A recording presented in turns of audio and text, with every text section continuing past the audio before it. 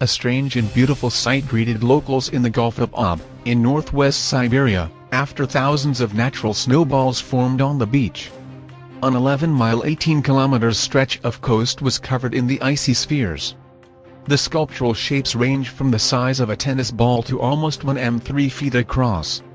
They result from a rare environmental process where small pieces of ice form, are rolled by wind and water, and end up as giant snowballs.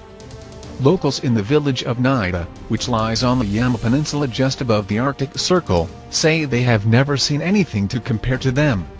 Russian TV quoted an explanation from Sergei Lysenkov, press secretary of the Arctic and Antarctic Research Institute. As a rule, first there is a primary natural phenomena, sludge ice, slob ice.